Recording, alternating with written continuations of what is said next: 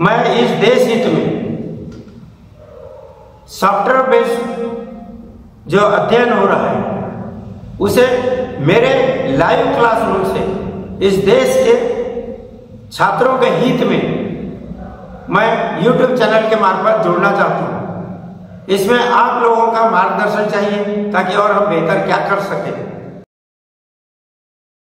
Objectives.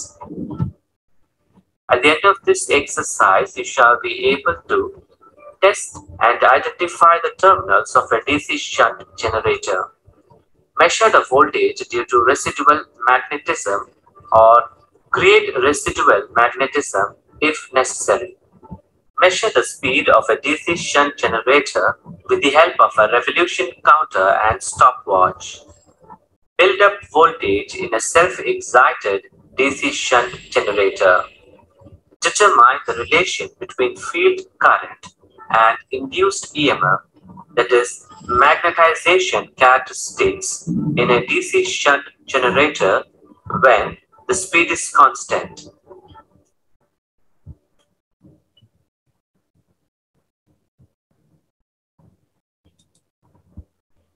Requirements: tools or instruments. Combination pliers 200 mm 1 number, screwdriver 150 mm 1 number, electrician's knife 100 mm 1 number, revolution counter 4 digits 1 number, stopwatch 1 number, ammeter MC 0 to 1 ampere 1 number, voltmeter MC 0 to 300 volt 1 number.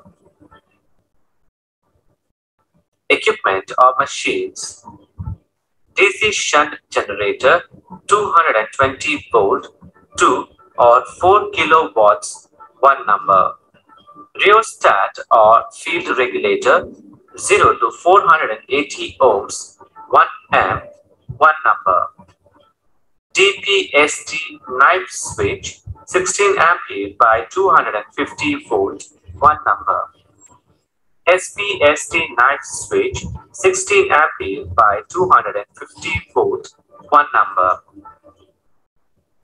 Materials: PVC insulated cable 2.5 square millimeter 5 meter, fuse wire 1 amps 0.5 meter.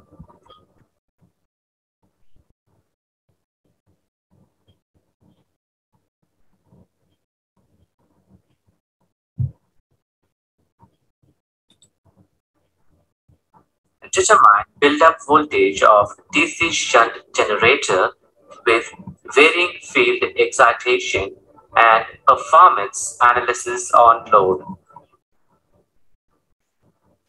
Read the nameplate details of the DC shunt generator.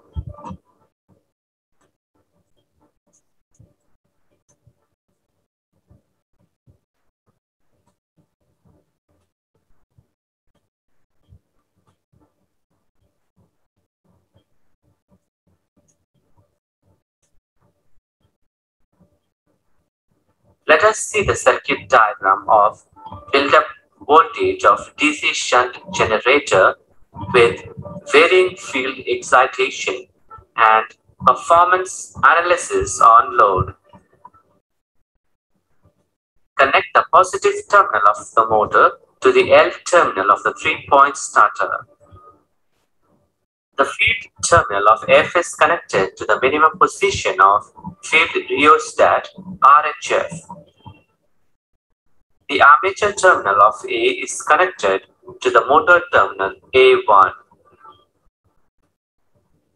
Motor terminal A2 is connected to the F2 terminal. F1 terminal is connected to the minimum position of field rheostat RHF. F2 terminal is connected to the negative supply of the motor. Generator A1 terminal is connected to the T1 terminal. T1 terminal is connected to the positive terminal of voltmeter. T2 terminal is connected to the generator minimum position of field rheostat RHF. Generator terminal A2 is connected to the negative terminal of the ammeter. Positive terminal of ammeter is connected to the F2 terminal of the generator. F1 terminal of the generator is connected to the maximum position of field rheostat RHF. Negative terminal of ammeter is connected to the negative terminal of voltmeter. Set the field rheostat of motor is minimum value. Switch on the DC supply of the motor and start the motor with the help of starter. Initially, the tachometer shows 1300 RPM. Note down the value of motor speed.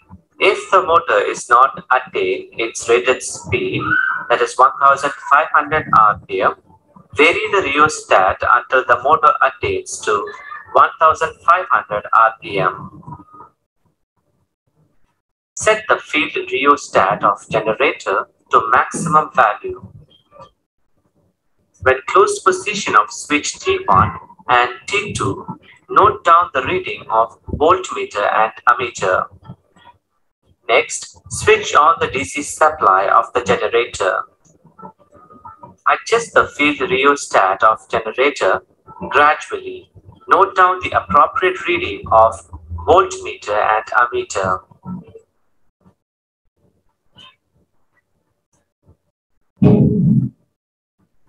Repeat the previous step and take out the different values of voltage and current. Plot the graph between field current versus armature voltage. Finally, to calculate the critical field resistance, that is RC of generator. For example, critical field resistance RC is equal to E0 by IF ohms. RC is equal to 20 by 0.02. Critical field resistance, that is RC value, is 1000 ohms.